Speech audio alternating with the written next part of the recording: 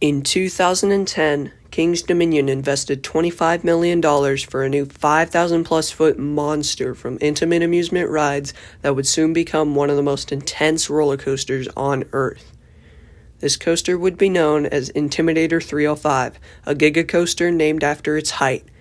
I wonder if that'll carry on. This ride is themed after Dale Earnhardt, a legendary NASCAR racer, which is why a thrilling voice in the station starts your ride with...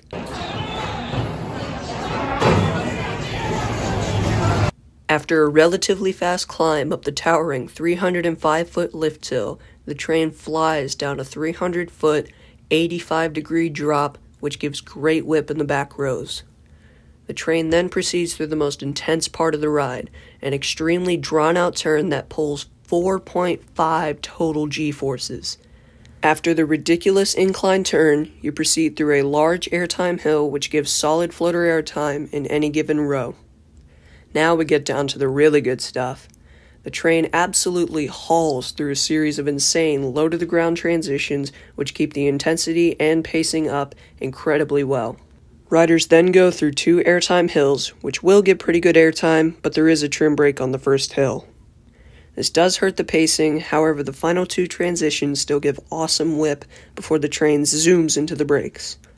Overall, Intimidator 305 is a ridiculous, whippy, and insane ride experience that caters towards adrenaline junkies and coaster enthusiasts alike.